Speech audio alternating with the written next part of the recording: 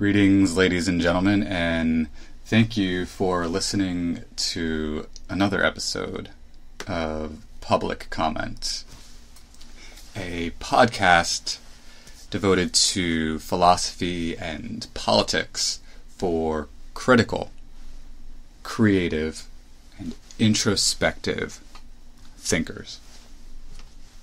Today, I'm going to be talking about competition. It's quite a topic when you think about it. It ties directly into our very culture with our democracy and our capitalistic economy. And even as we think about, even if we were not capitalistic or democratic, is it not a fact that one way or another, in conquest for power of some sort, that we tend to be bound to degrees of competition, whether they are more uncivilized and violent and anti-democratic, or we try to make it as objective and more democratic and capitalistic as we can. So there are some questions to address with respect to competition then. Is competition a good thing? Is competition inherently a bad thing? Are there aspects of competition we might be able to embrace? These are some of the things I want to address. Before I do, I want to give a quick couple of shout-outs, if you will, and give a special thanks to my producers, my wife, Ashley O'Connor, and Montanez Stills, because without the assistance of these two people, literally this show could not be produced. And this is my soul as we move second by second here that is existing, and this is a dream come true to be able to do this. It may sound funny to you if you're watching this live, or if you're listening to this show before its official takeoff as uber popular, because one day it will be. But the truth is, there could probably be nothing that makes me happier than identifying my philosophical thoughts on things, really through a more of an introspective style, and really tracking how ideas on philosophical things develop and evolve. That's really what I like to do. And I will be talking more about introspection in the future. I did just come across an interesting philosopher who teaches at the University of Arkansas. His name is Dr. Jesse Butler, who actually recently wrote a book called Rethinking Introspection. I'm interested in the question of introspection as a method of gaining philosophical insights and knowledge, and how our culture assigns a value on that at this point in time, and questions of what in fact we may actually be able to glean from that. But that's another time. I don't really want to get into that too much, but I just sort of want to put that out there. And again, special thanks to my producers, and also special thanks to Matthew Snope, fellow philosopher who has really pushed me along with his encouragement. And thank you to Johnny Kashmir, who has really served in the capacity of a marketing consultant and an advisor of sorts, and whose generous insights I just couldn't advance without. And I also owe, there's a number of gratitudes that I owe, and I will be opening up to you sort of more and more about these as we sort of do a sort of more comprehensive and focused evaluation of the various roles that exist in making this podcast and vlog possible. But this is we're in a very public comment is in a very interesting period right now because it's literally in its process of launching, and it's taken me quite some time to really figure out what this is all about. The story of this website, goes back, actually, the public comment website goes back to 2012, before it was public comment. I think at that time it was probably SeanO'ConnorLiterature.com. Anyway, more on that another time. Just wanted to give you a sort of heads up kind of thing about that. And so let's get right to it. Here's what I want to say as a sort of initial thought on the topic of competition. That's this. The more I think about it, the more I actually think about the concepts of honesty and self-knowledge and the concept of niche marketing or niche marketing. And the less I think about competition in general as a sort of prominent and necessary exercise in our lives, though I don't do away with it as a value per se. Though I think we've got to have some conversation about exactly the role that competition ought to play for us. Why do I say all of this? Well, I'll give you a really good concrete example, which is the current Democratic primary, right, for the presidential election 2020. How many people are running for president right now? 10,000. You're running. I'm running. Our parents are running, right? And I'm just kidding. I'm not a funny person, but actually, the truth is the joke goes back to my friend Mark Lewis, who told me that he was running for president. Gullible Sean was like, "Are you really?" And he laughed and he said, "No, but isn't that what everybody's doing now?" Right? Because we have like 25, I think, officially recognized or widely recognized candidates in the Democratic primary. And now one of the things you're hearing from people is that it's like an overwhelming issue where it's just, I know a lot of people have expressed to me they feel it's too many people. Right? So we've got this really widespread, intense, crowded competition for president. It's a really good symbol of how deeply competitive our culture is at this time. We live in very competitive times. I know because I applied to go to school for creative writing, and that turned out to be quite a big mistake. It was too competitive, clearly, and I lost out in the competition. It is what it is, as they say. But it's something that I've had to, therefore, wrap my mind around. Why did I lose in the competition? And what is my assessment of this competition that I participated in? I've also competed 3 times for political office. So, I'm experienced in rather aggressive acts of competition. Not athletic, though. And as a podcaster, the competition is overwhelming. All you have to do is go to a podcasting platform and look at the over-inundation of potential podcasts. Look at music. Look at your Netflix. People are competing. If you go to the bookstore, Ashley and I were in Princeton yesterday when we were walking by Labyrinth Books, and just the mere experience of looking at the tables outside where they're showcasing some of the books that there's deals on. You couldn't possibly buy, unless you're super rich, right? You're not going to buy every single one of those books. But they're all competing for your money. And maybe a large number of them are valid books that are worthy of time.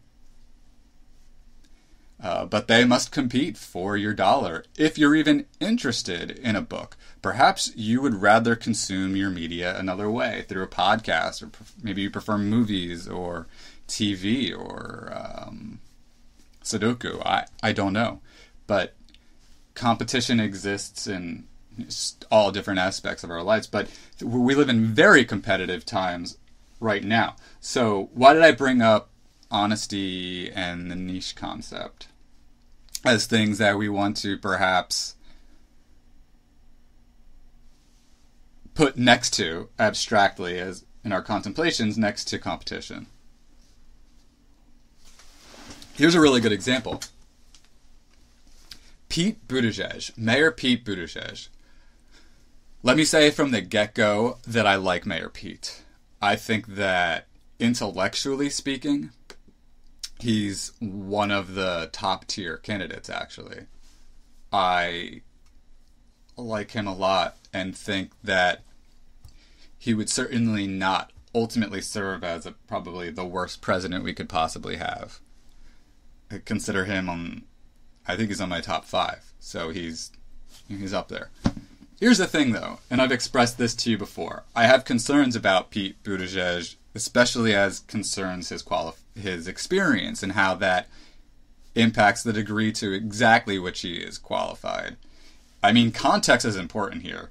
If Donald Trump were not the alternative to a Democratic candidate, the fact is that I might be much less generous towards Pete Buttigieg. And I'm not saying that as an ageist.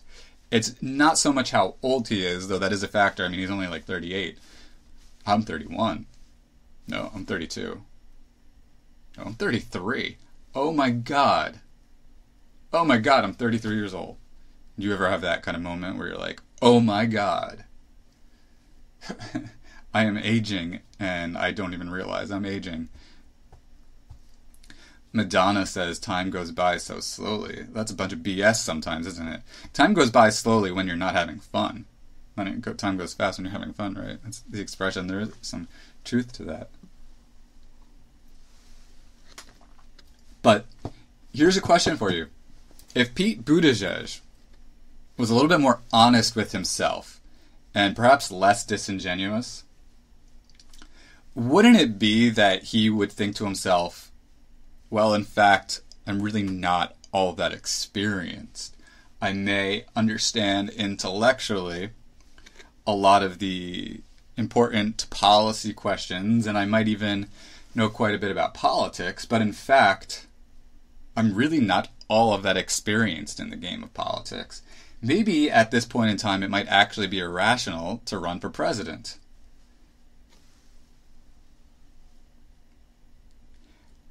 Exactly why he's definitely running right now, I don't know. But I'm not him, so I can't delve into his thought process. It is certainly my opinion at the end of the day. Again, I do like him.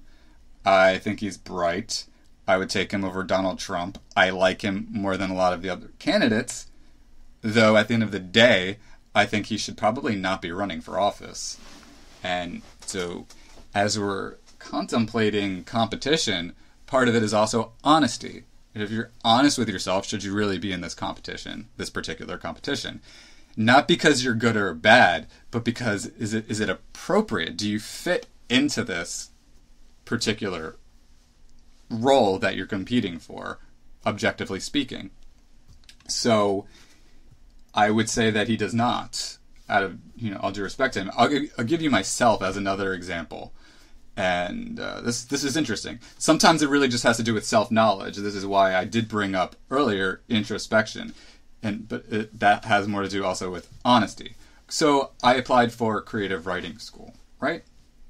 And to get the teaching assistantship and grants and all of that. And I was very frustrated when I lost out in that competition. Could it be that, in fact, in truth, I'm actually so philosophical that I shouldn't have been seeking to participate in any kind of creative writing program? But if there was something in academia that I really should have participated in, perhaps it should have been philosophy. Perhaps I didn't have an appropriate degree of self-knowledge to undertake that kind of competition.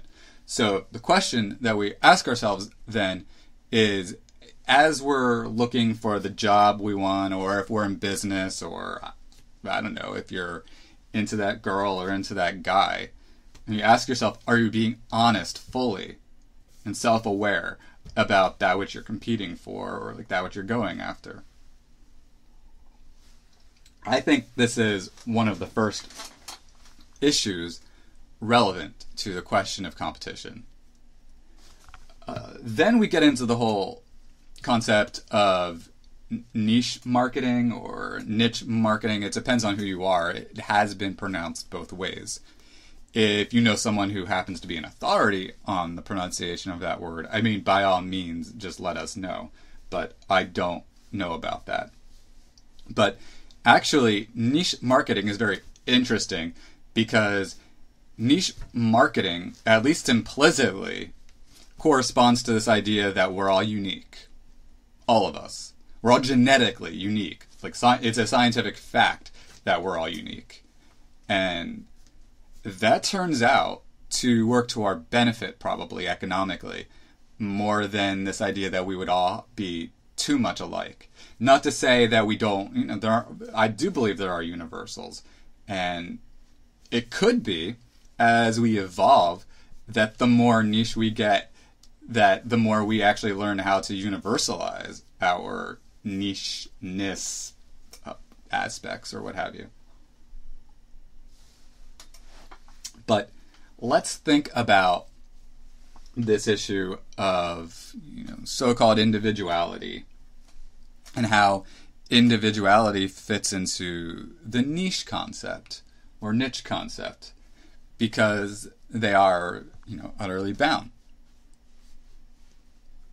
And it's difficult because it requires this whole aspect of individuality first requires self-knowledge. So it's not just about honesty. You could be honest with yourself that the sky is blue, right? It's another thing to be honest about who you are. Being honest about who you are also requires the capacity to introspect and know who you are, grow a knowledge of who you are. That is not easy. And certainly one of the criticisms that I would offer our current world of education from preschool through the university level is I'm not convinced that there is much of a good job really helping people discover who they really are. And I think that's unfortunate, because I think that to survive in this economy, especially as we know that jobs are going to continue hemorrhaging in a lot of different fields due to automation and these kinds of things. Also, just various funding issues. If you look at what I have learned, for example, very personally, through academia, I mean, the money's just not there. So, if part of the context, for example, in me applying for competing in a creative writing competition is that, A, maybe I could have known myself a little bit better and really narrowed my focus on what it was in academia that I maybe most wanted to participate in or be part of. But another part of it is the context of the competition too, and knowing the money that's available and that there just isn't. We live, a lot of states lean actually very Republican today, and the federal government is in dire straits right now under the Trump administration. And even with all of that said, we've also got people would argue we have other priorities with respect to spending. Take, for example, healthcare, which is more important at the end of the day.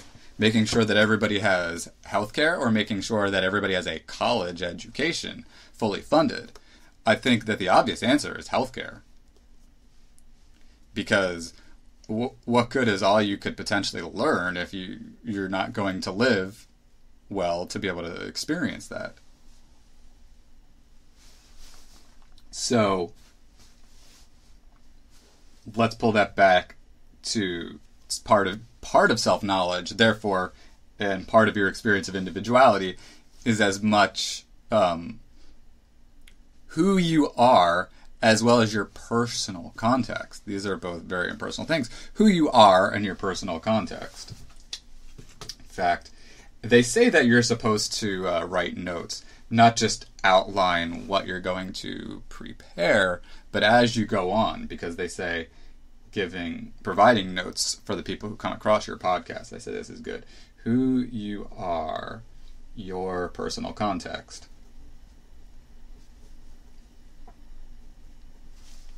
And even that becomes more interesting because I'll just apply myself again here. Perhaps it turns out that academic though I may be, perhaps as I really introspect, I realize I'm actually a little bit more populist than I realized I am, or democratic, and realize that at least in the context of where academia is today, something that is really only available in its finest to the elite. I'm speaking economically, or those who are well connected. I mean, we saw it. There was a big scandal with bribery into, was it USC or UCLA? Parents bribing officials so that their kids could get into what they believe was a top-class university experience. I mean, do we assume that just because that's the case that ended up reported on and discovered, that it's not happening elsewhere, or that it's also not happening in other ways? And maybe part of it is just a social reality check. I can't tell you how many times I've been told it's not what you know, but who you know, or more specifically, applying to university, people who believe that they can get you in to a particular school because they know you and they will vouch for you. So, Jesus, when you think about competition in that context alone, God forbid you find an opportunity out there that's sort of distant to you in terms of maybe you don't know anybody in that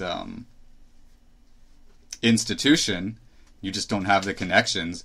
Perhaps you're a genius, but that just doesn't matter because people are so anxious about this buddy-buddy system of you scratch my back, I'll scratch yours through our connections. You'd rather preserve that in a sense of power. And this goes back to, again, competition awareness, competition consciousness. You'd rather remain in power, so you will, pacify the people who pressure you into using, connections to advance others forward.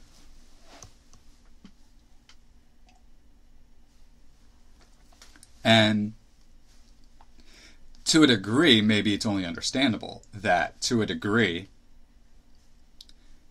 connections are connections, right? If you look at politics, who is it that you're going to appoint to a particular position or to advise you? A lot of people, it's one thing to think of somebody as qualified. It's another to be comfortable with someone and have a working relationship with someone. Therefore, that connection may be what prompts you to put that person on your team, bring that person forward on your team. So we're talking about this individuality idea and really identifying both who you are and what your personal context is.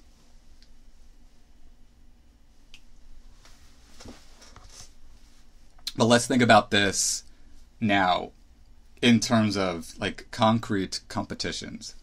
I think that probably one of the toughest ways in which we could think about competition is economic. I think that is the case.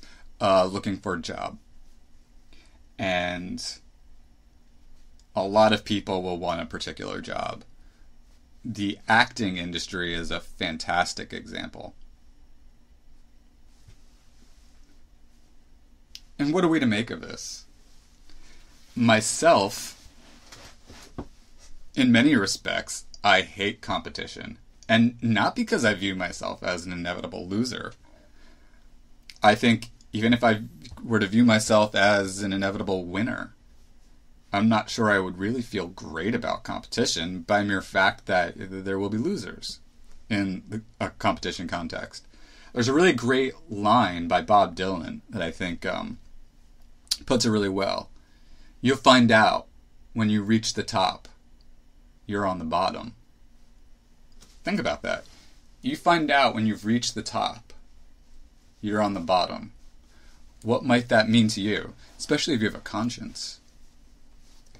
Suppose that you were to win the lottery and your world were to change just at the snap of a finger like that, and you were to become really wealthy, but some of the folks that you really loved were to not, or people that you saw suffering that you didn't think deserved the impoverished contexts they ended up in, that they deserved, you didn't think they deserved it.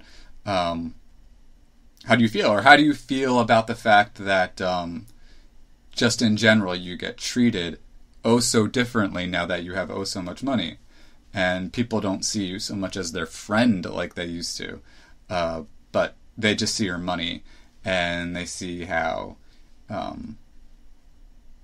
your favor, your being on good terms with you, for them that's just a sort of like economic opportunity. And how does that change the way you feel about yourself and the way you feel about the kinds of relationships that you might want in life?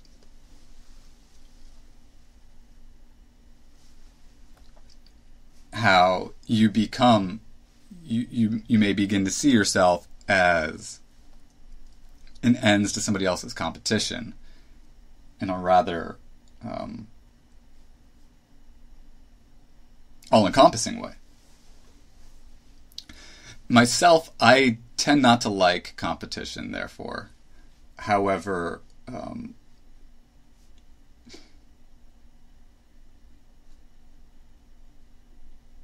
I think it's an overwhelming thing.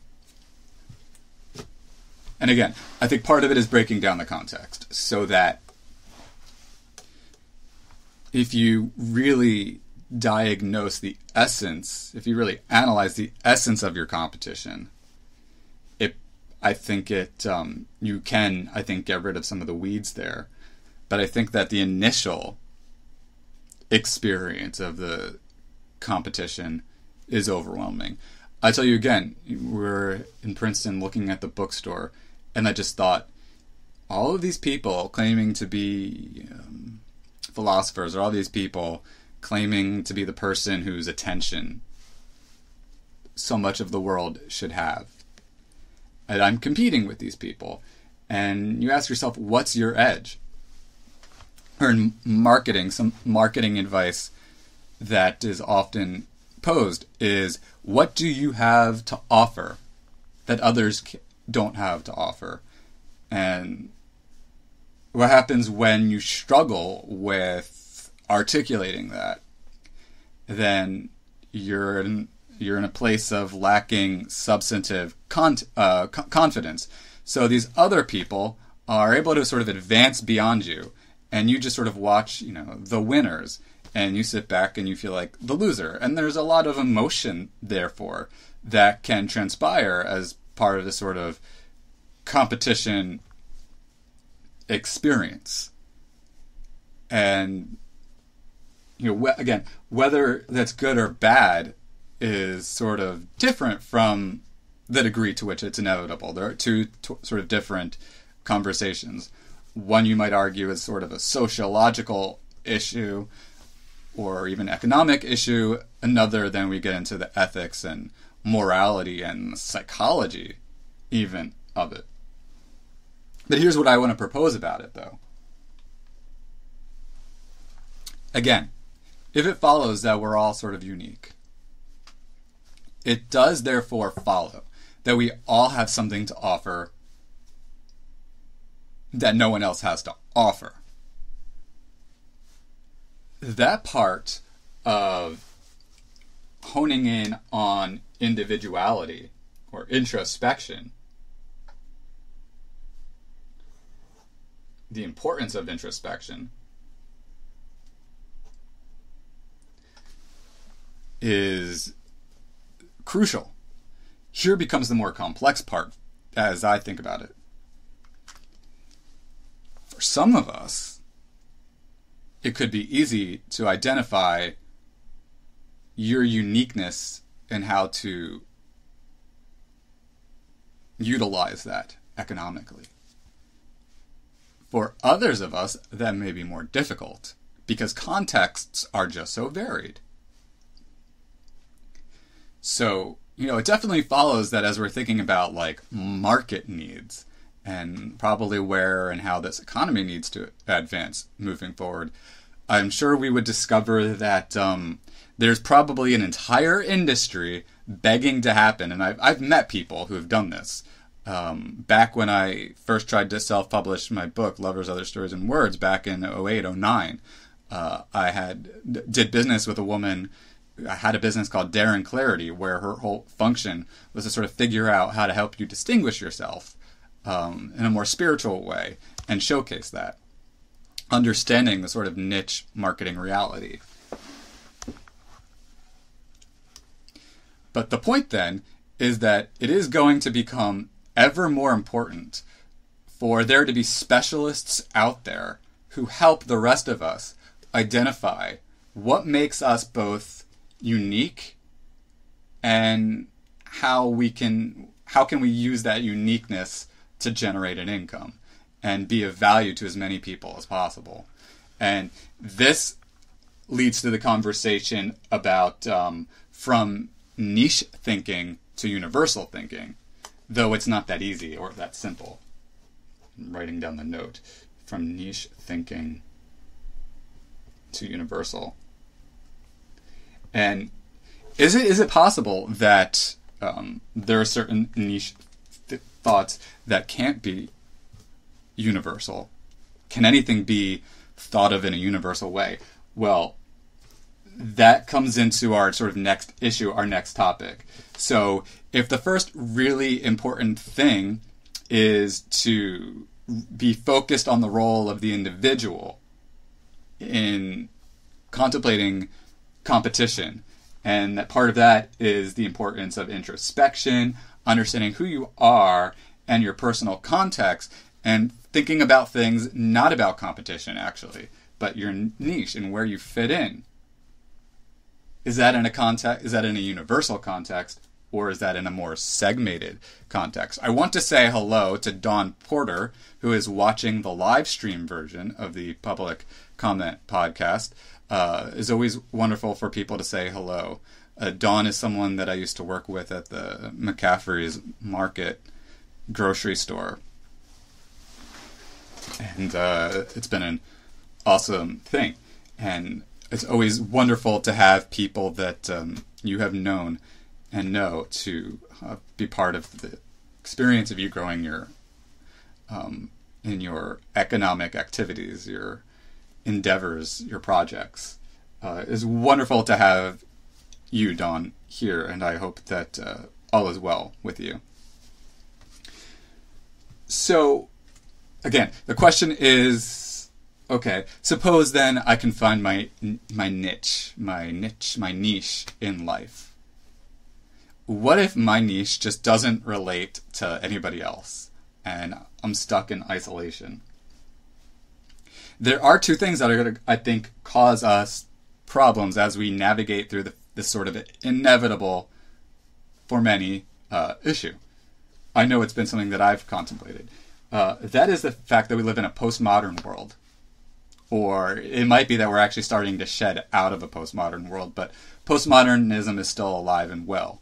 For those of you who may not be as familiar with the postmodern concept, I mean, it boils down to this idea that There is no truth, or truth is utterly relative. What's true for you is true for me. What's true for me is what's true for you is true for you. What's true for me is true for me.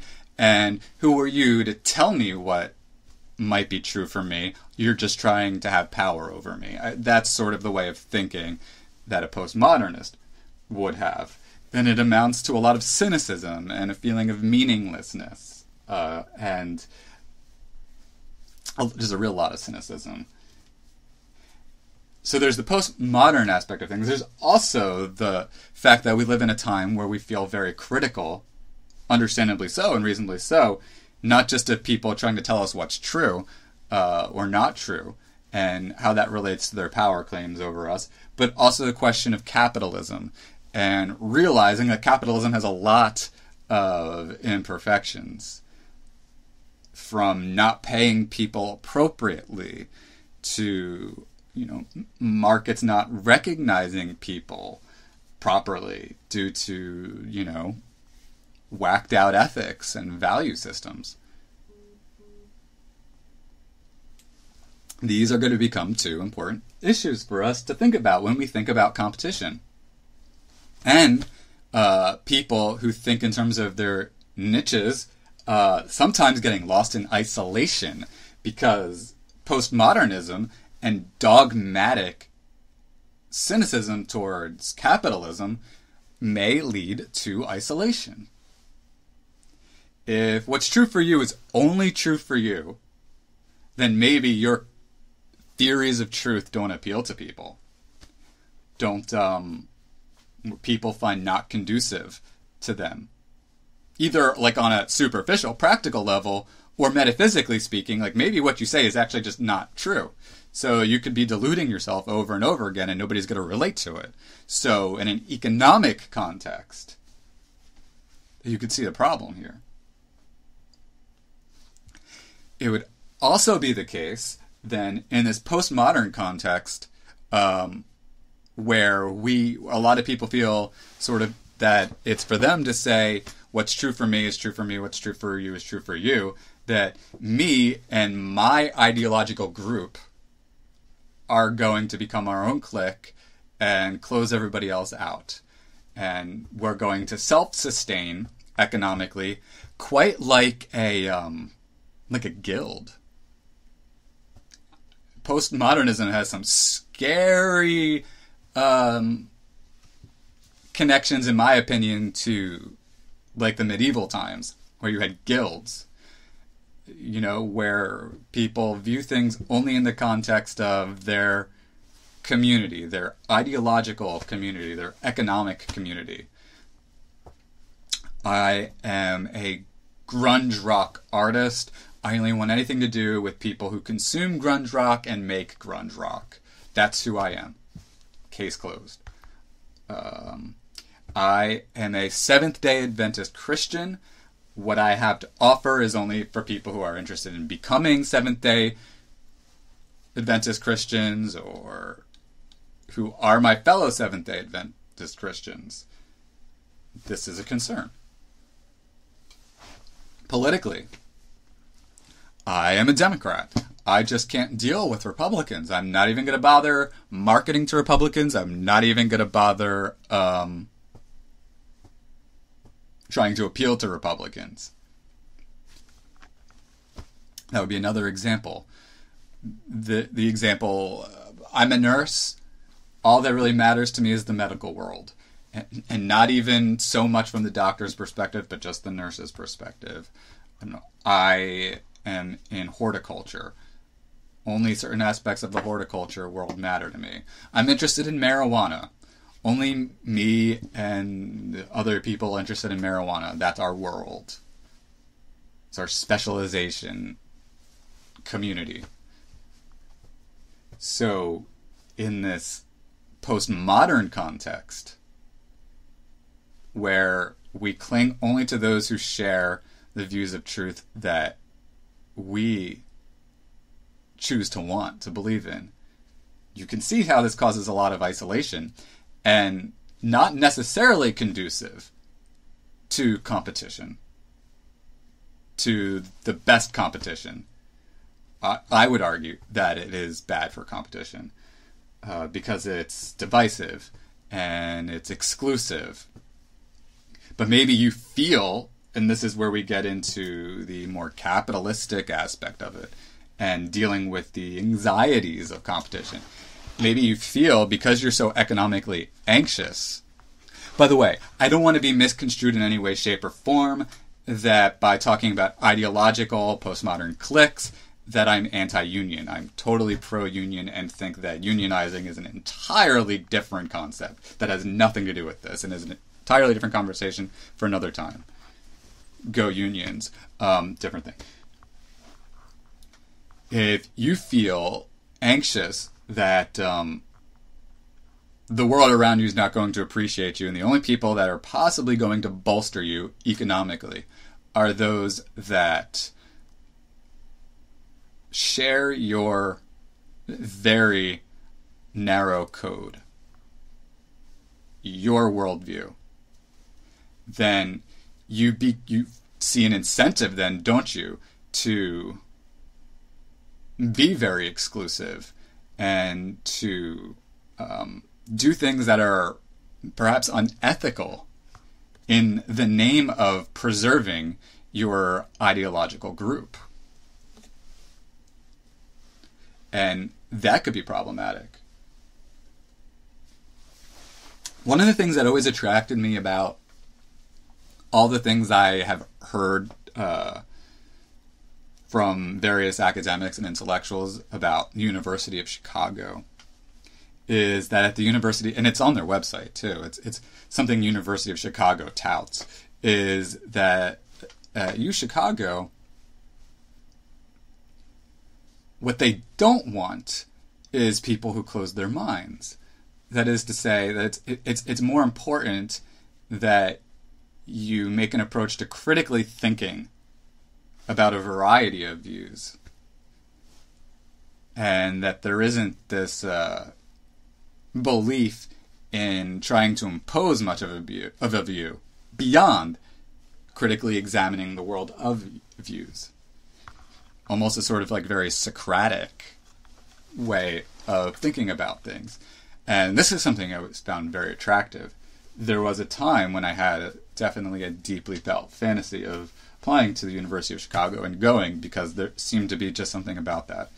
Though I don't know that you have to be at that university to appreciate this ethos, participate in this ethos, because it's something that we should all just probably practice. But ask yourself, as you think about how you are participating in the economy as a consumer or a producer, to what extent is it something that excludes others? And to what extent are you trying to perpetuate your group identity in the name of excluding any other way of thinking or anybody who poses questions to your way of thinking? Because maybe your way of thinking is right, but how do you approach those who question your way of thinking? And to what degree is economic anxiety making you cling to your group? Let's think, maybe, for example, some aspects of like the Republican issue that we find today, where a lot of people are just too anxious to criticize, on the Republican side, are just too anxious to criticize President Trump because they fear that they will lose re-election. Now, maybe for some of them, the fear of re-election has to do with like policy consequences. Maybe for others, though, I mean, they have jobs presently in Congress. So maybe for some people, it's an economic anxiety issue where they feel that if they are too honest about things, then they will lose their job. So they have to sacrifice their integrity in order to keep their financial gain, in order to keep their what they perceive is their competitive edge. Are they being rational? Are they being constructive? Or are they being corrupted by postmodernism and sophistry and cynicism and incorrect attitudes towards capitalism.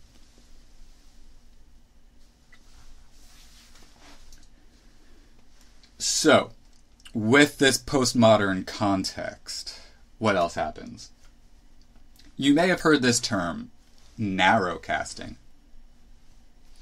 That's part of it too. Narrowcasting, I think, has a few contexts. There's the sort of media context and marketing context where, specifically in media and television programming or entertainment programming, where instead of broadcasting or trying to appeal to everyone or a mass audience, what's our niche audience? What's our target audience?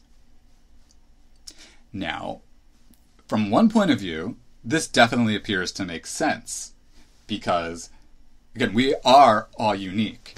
And therefore, again, we all not only have something to offer, theoretically, to the economy, if we hone in on what makes us unique and how to monetize it, but that also means that with a broad spectrum of people out there, then if you are more personal and honest and looking at your own sort of niche aspects, that you're going to appeal to those people who also share similar niche aspects. You're going to appeal to someone in that spectrum of possible kinds of people. And you're going to save yourself a lot of trouble as opposed to trying to appeal to everybody. This makes sense from a marketing perspective, totally. Even, I mean, God, if you're like on a dating app, right? You want to narrowcast. You know the kind of person that you'd like to date. So by knowing yourself and knowing your interests, it makes sense to be like very narrow, obviously.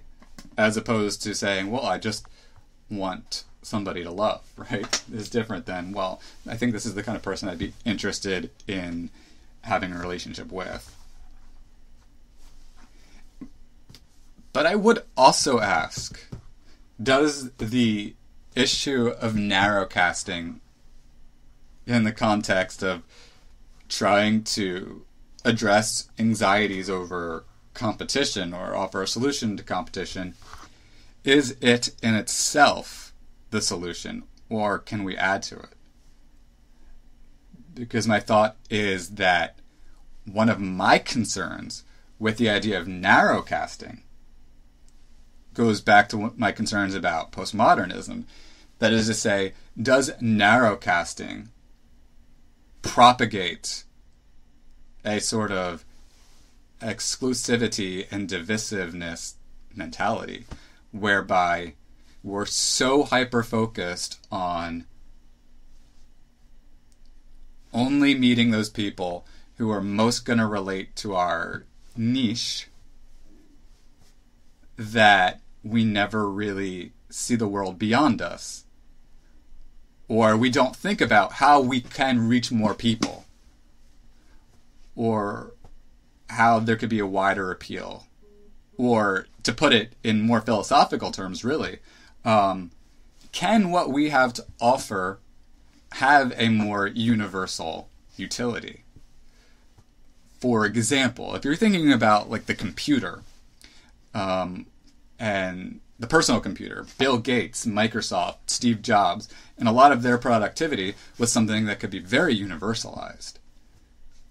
Everybody should have a computer, right? Everybody should have a television. So the people who sort of innovate, who are the pioneers in certain products, may have this edge in competition because nobody else is making it just like them, and it's the kind of thing that would suit just about everybody. Or is that not the case, right? Because then you think about Apple and how Apple had a design that contrasted, the Bill Gates approach to the personal computer. Their computers are more attractive, for example. More, the exterior was more aesthetic and therefore was going to attract more of the creative type. And is that where we go with this? And do we stay in a world actually of narrow casting and niche marketing? Or is there a way to go from niche to universal? Both. And I'm going to talk more about that in the future. I just kind of want to leave the question there for now and certainly get your thoughts.